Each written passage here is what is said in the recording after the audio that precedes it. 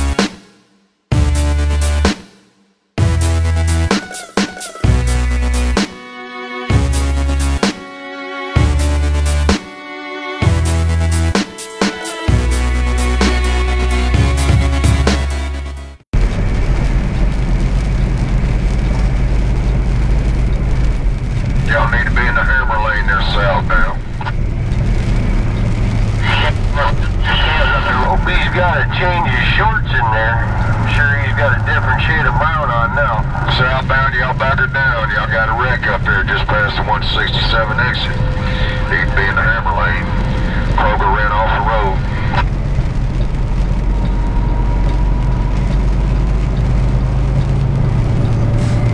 I stopped here in Beaver Dam, Ohio for a little potty break, and got a little bit of weather. You guys saw from that last clip, there was a truck in the ditch, and that's because it's super windy out here. Like I said, this load I'm pulling right now is 44,660 pounds, and it's the wind's blowing me around pretty good out there.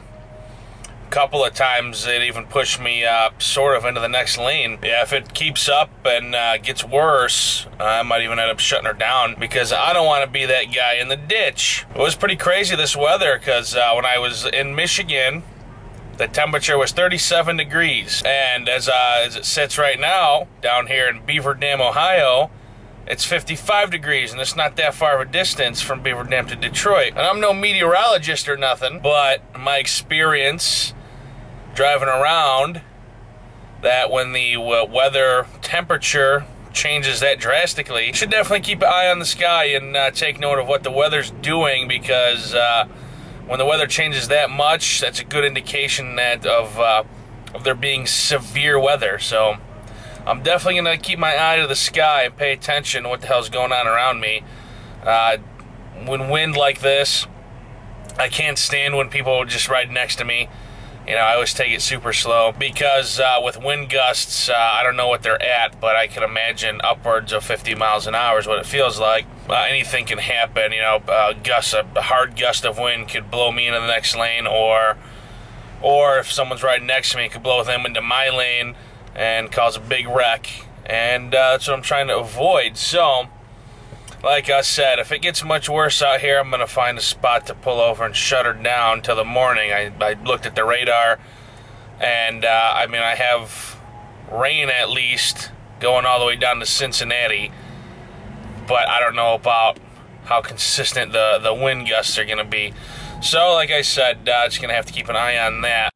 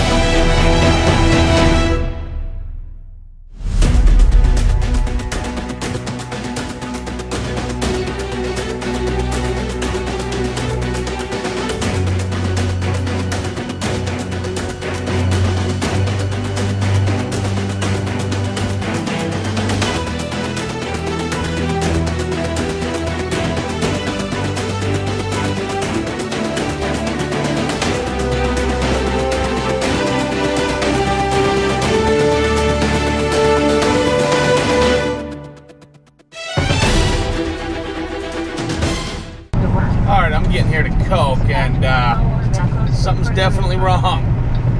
This place is dark. There's trucks and stuff in there, but old Coca-Cola's got no power. Let's pull up in this, pull up in here and figure out what the hell is going on. This is very dark, very dark. I wonder what they're gonna have me do here.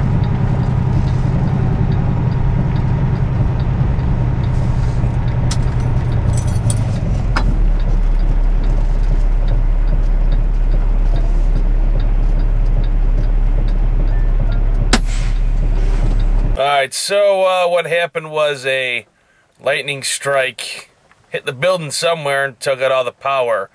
So now I'm sitting over here in our little section of the lot, and I'm just going to do a 10-hour break here. Their computer systems were completely down. Couldn't even get a load out of there if I wanted to get one tonight for tomorrow. It's normally what I do when I take breaks here. I'll grab the paperwork and then bobtail to our little lot.